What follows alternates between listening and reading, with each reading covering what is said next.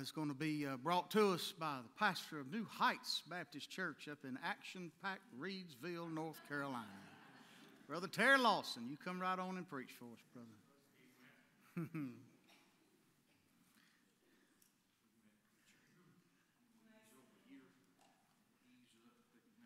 You take your time. I think it's mic's on. You got a green light?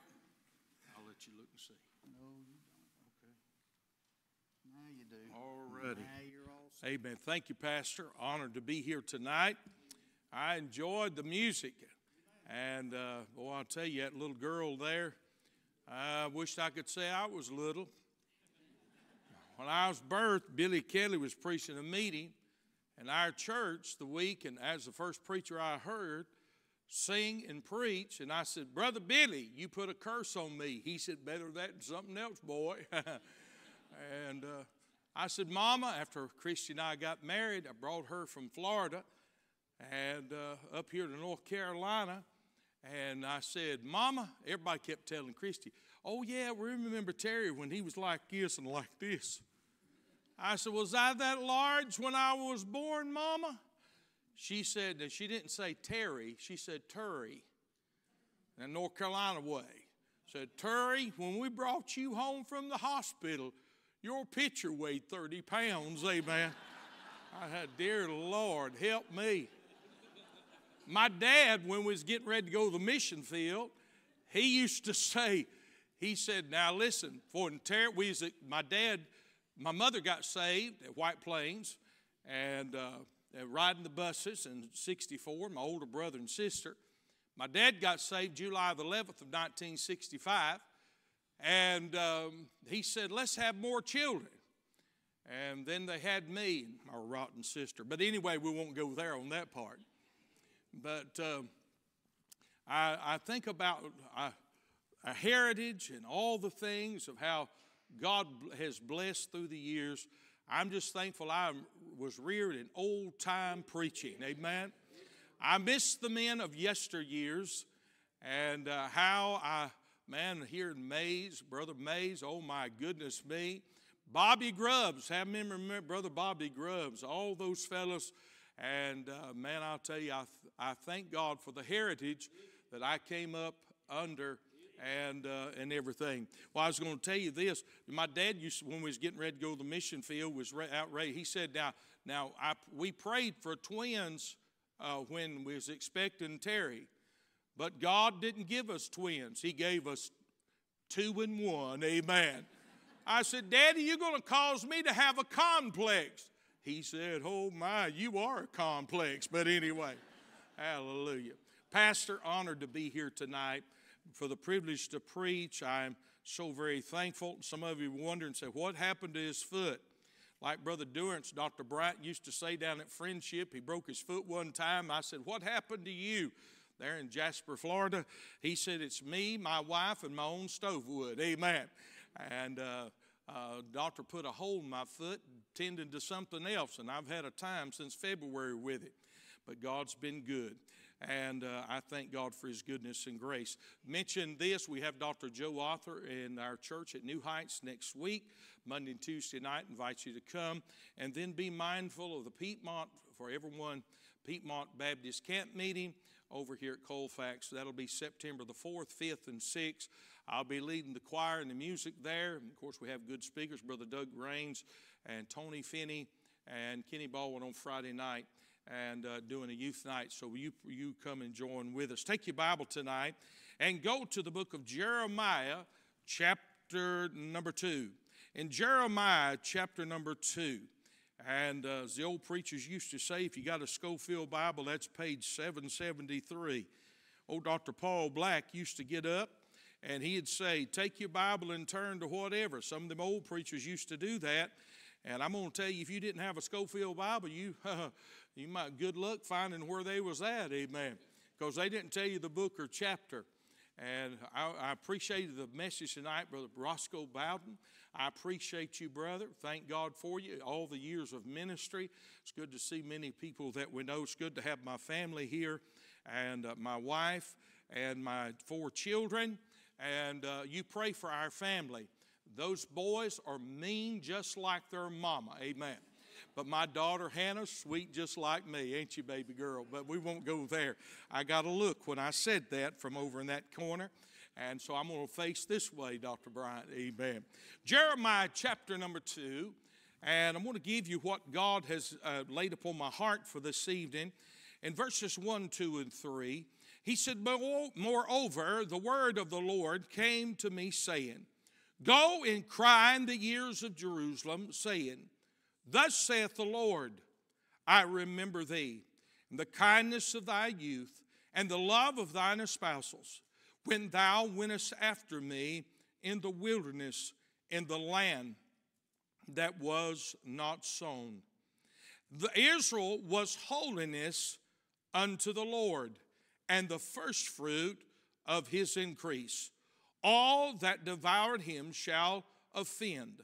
Evil shall come upon them, saith the Lord." I want to speak to you a little bit on this. What does God have to say? Jeremiah was a prophet in a time and era of Israel that is much like our day. The people had forsaken God. They had turned their back on the holy God of heaven. They had shunned him. They did not follow after him. They had forsaken him and followed their own desires and their own lust of the flesh. Doesn't that sound like the world that we're in today? Here we find Jeremiah. What is he? He's in the early years of his ministry. We see that setting. He's been called of God. He's a prophet of God to the people. And God has sent him to sound, be like a trumpet, as Isaiah said, and lift up your voice like a trumpet and sound forth the truth.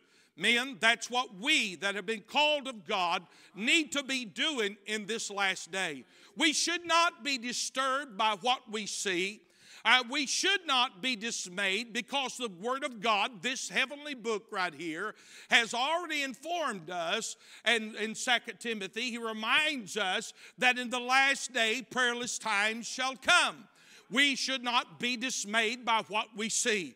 We know it's a difficult day, and the people have turned their hearts away from God. And so Jeremiah, what does he do? He comes and he begins to call out to them and sound the voice of the Lord, what he has received. He had been called of God. It had been 800 years since Egypt and their entrance, since they'd left and they entered into the promised land. There had been times, think about this, Israel had faced ups and they had faced downs. They had faced difficulty. They had faced hardship. But they also had experienced the good hand of God and the blessings of God. They had experienced those things during that time. There had been ups and downs spiritually. There had been times of revival and a moving of God in their midst and a renewal. But there had been times of rebellion and rejection of the God in heaven. They had turned their backs. They had walked away. And God said, listen, I want you to go and tell them and speak to them and give them my word. As I look at this, however, there is a constant throughout all of this. What do I see? I see the love of God for his people. The love of God for his people. Oh, listen, he had not forsaken them. As the Lamentation says in chapter 3, he was fresh and new every morning. He was faithful to them. He had been faithful to them as he brought them out. He had provided the bread for them. He had provided meat for them. And when they were thirsty, God provided for them, for their thirst, the water from the rock. God had blessed them. Oh, but notice the Lord has a word. It comes to Jeremiah saying, go and cry. Lift up your voice like a trumpet. You need to sound forth the word that I've given to you. And I see here, he said, thus saith the Lord. When I read those 4 words in the Old Testament, I'm reminded as a man of God, as a preacher of the gospel, I have a responsibility. I must give not my opinion. A lot of times when I'm preaching, I'll say, this is teriology. It's not bibliology. And that's my opinion. It's not what God says.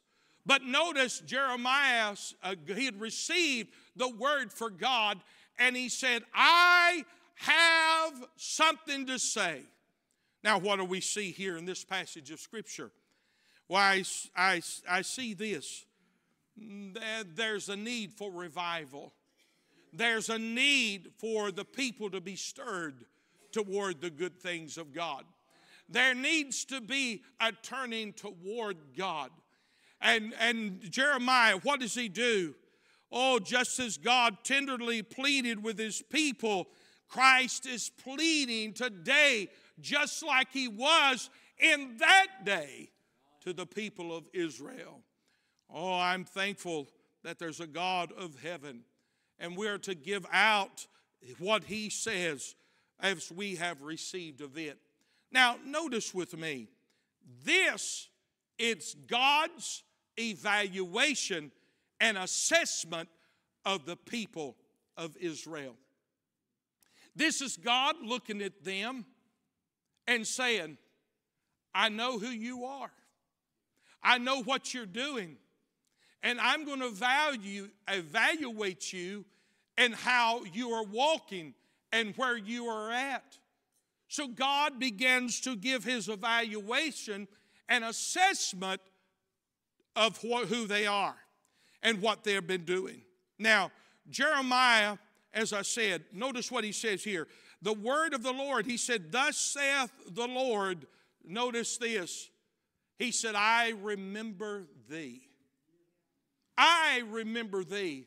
This is God saying, hey, I know who you are. I haven't forsaken you. I haven't walked away, but I'm mindful of who you are. Oh, aren't you thankful that God's mindful of us? Oh, aren't you thankful that he remembers us in our low estate? Oh, he said, I remember thee. Now, I like to be remembered.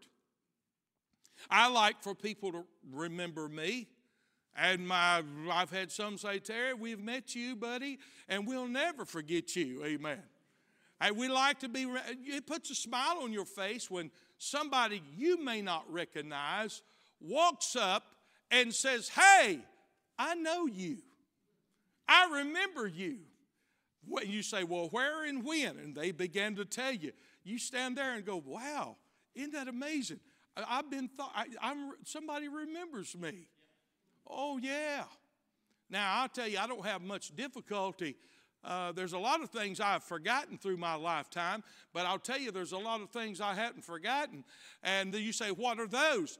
I'm like Billy Kelly said one time. He said, I forget all the important things. I can't remember nothing, but I never forget the places I eat. Amen. I never forget those good steakhouses. Amen.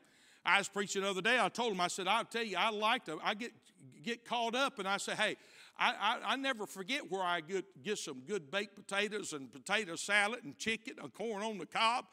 I don't forget that. There's the good stuff I can't remember, amen. Did y'all hear about the fellow one time? He was finishing his cup of coffee one morning. He finished it, and his wife, as he was finishing that cup of coffee, his wife walked into the kitchen, and he was setting the cup in the sink. And she said, honey, do you know what today is? He looked at him and said, I know what today is.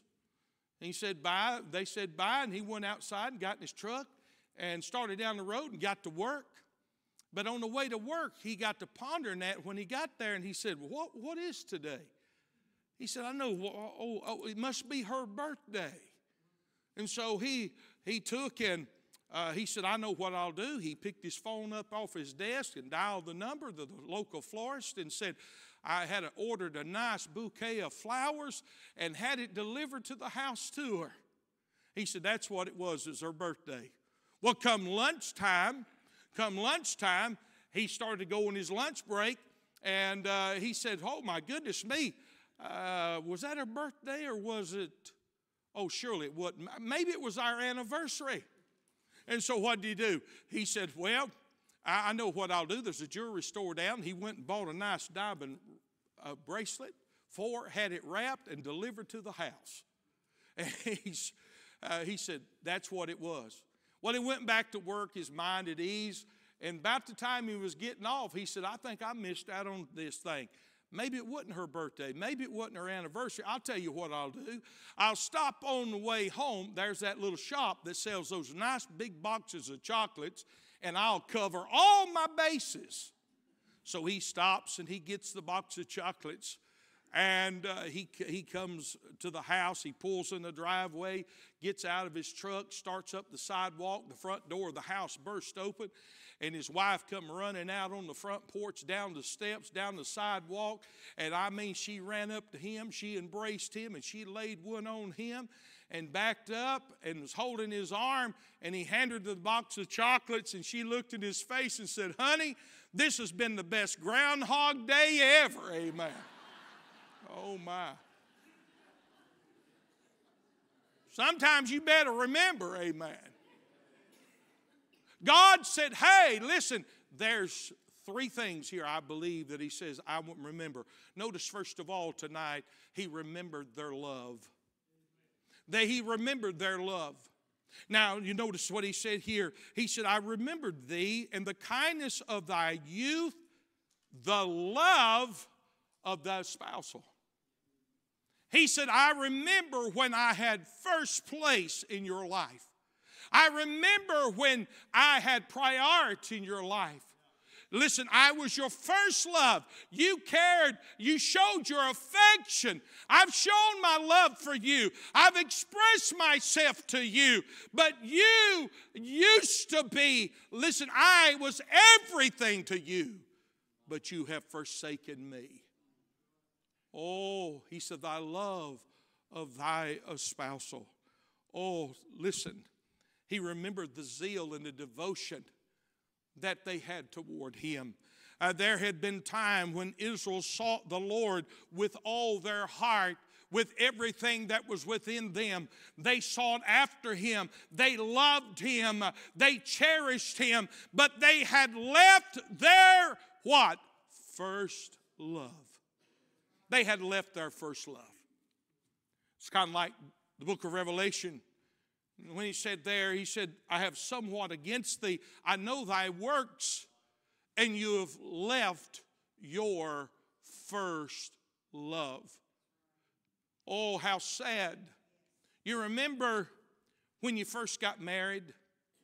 You that are married here, do you remember when you first got married, the love that you had, that you experienced, and you did the little goo-goo eyes at one another? And you was overwhelmed with one another. And all through your life, I hope you've been like me. I love my wife more today than I did the day that I met her. I loved her then, but my love has grown. Let me give you another illustration. Do you remember when you first got saved? And you walked with God, and you were there Sunday morning. People were there Sunday morning. I kind of blasted this Sunday. I said, listen, I'm like a preacher said the other week. Listen, what your neighbor needs to see you getting in your car going to Sunday school, not just Sunday morning going to Sunday school and preaching, but they need to see you get in your car Sunday night. And they need to see you get in your car Wednesday night. And when revival's going on, they need to see you get in the car again, amen, and going out. Remember, there was nothing. Hey, listen, it didn't make no difference what was going on at the house of God. You wanted to get in it. Hey, you had a love for God in the house of God. You'd been redeemed. But we've gotten complacent in our day. Well, I said this, COVID, that has separated the sheep and the goats. Well, I tell you, we know who loves God. They go to Walmart today. I was visiting the other while back. Justice, my youngest son, was with me. And I walked up and I said, ma'am, some of them I went to their house and sat in their living room. And they said, preacher, so good you come by. And they said, what are you doing? I said, I'm out visiting. I come to your house just to make sure that I was saved and in the boat. You said, why did you do that? And they kind of chuckled. I said, I haven't seen you in so long. I thought the rapture had taken place. You say, where were they the next day? Sunday morning, they was in church, amen. I said, I'm glad to see the rapture didn't take place. But remember when we were devoted, our heart and our love was for God. God said, I remember. I remember. Not only was he moved by their love, but he was moved by their loyalty. Their loyalty. Notice in verse number 2, he said, the love of thy espousals when thou wentest after me in the wilderness in a land that was not sown. God remembered a time when Israel had followed him as they journeyed in the wilderness. See, he was their guide. He was their provision. Their loyalty was evident by the lives that they lived. God provided for them shoes that did not wear out, garments that did not wear out. He took care of them, every need.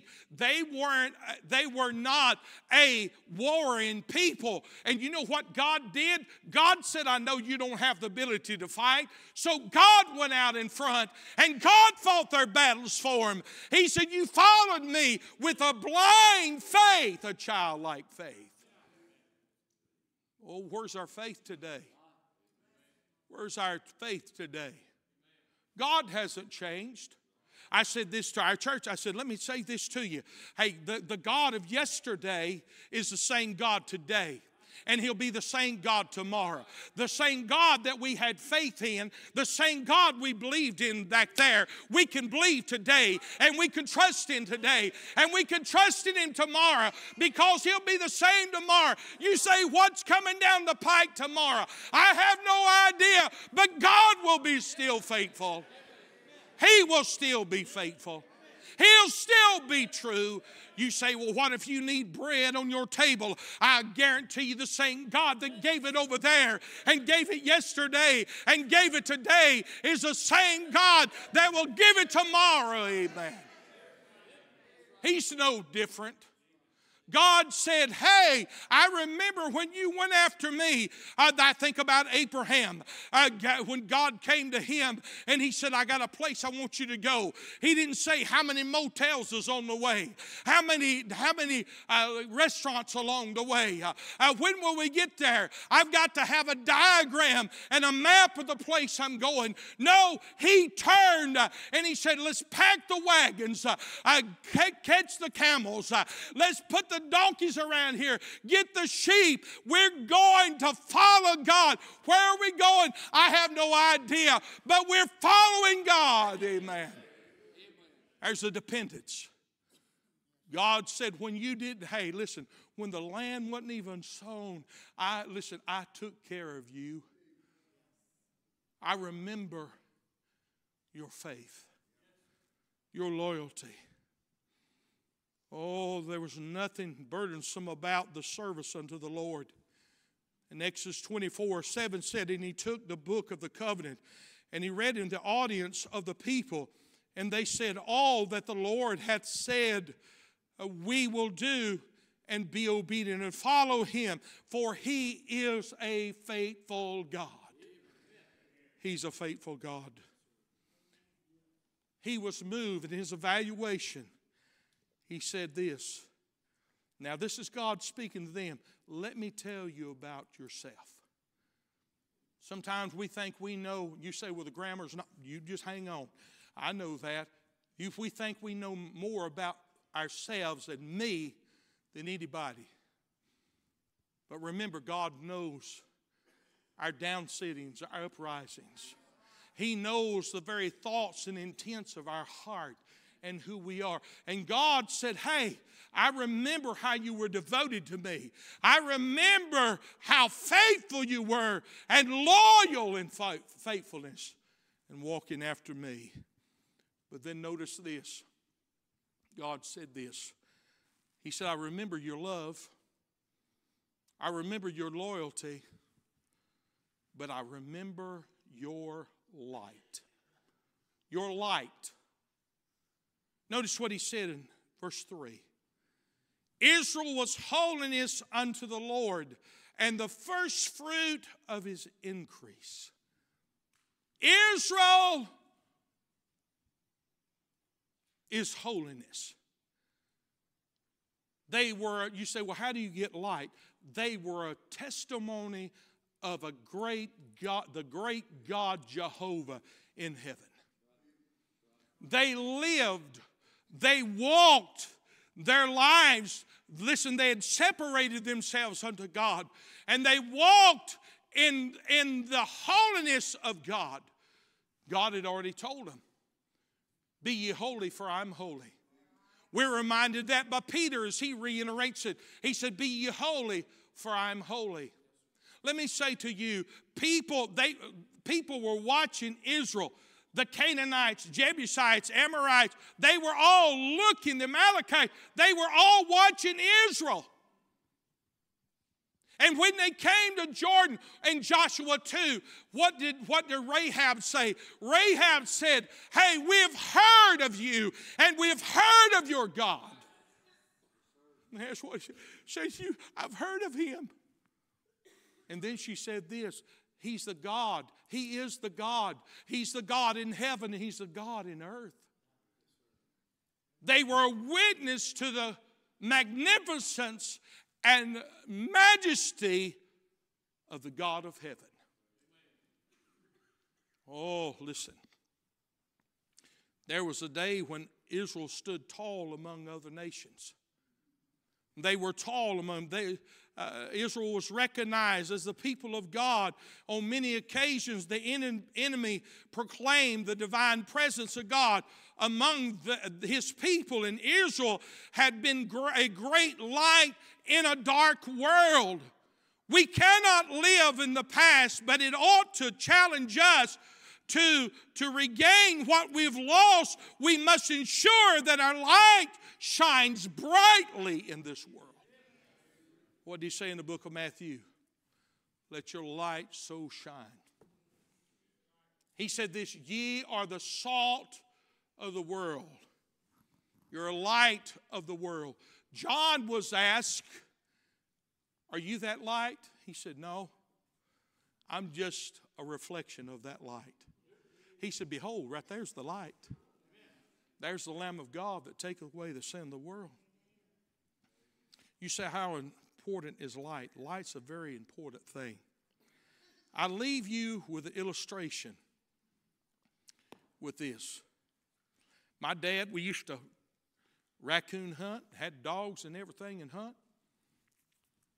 And when we lived up here in Surrey County, we didn't have a lot of money, and we didn't have those fancy lights back in the day and battery packs. We didn't have that. All we had was a lantern. All we had was a lantern. My dad, he said, let's get the lantern and get it. We're going hunting tonight. And he said, let's get it all around. And he would take that old lantern and he would raise the globe up, or raise the chimney up on it and swing that globe out and take it. He'd be dirty and black, and he'd wash it out and clean it up, and he'd roll the wick up and trim it. These young kids are like, what in the world is he talking about? But he'd trim it and he'd get it all ready. And he'd roll it back down. He'd fill it up with oil, had it ready. But when he finished washing that globe, he would dry the outside off, and he would take salt. And he would hold that globe up that had the moisture inside. It wasn't real wet, but it was damp. And he would take and he would flick those large elements of salt. It wasn't just real fine, but it was salt. And he would flick it inside that globe. And then he would take and set it down on the table. And he said, we're ready to go hunting tonight, boy. I said, really? I said, Dad, what's that? He said, you'll learn tonight. Well, he would go out there and he'd pick that globe up.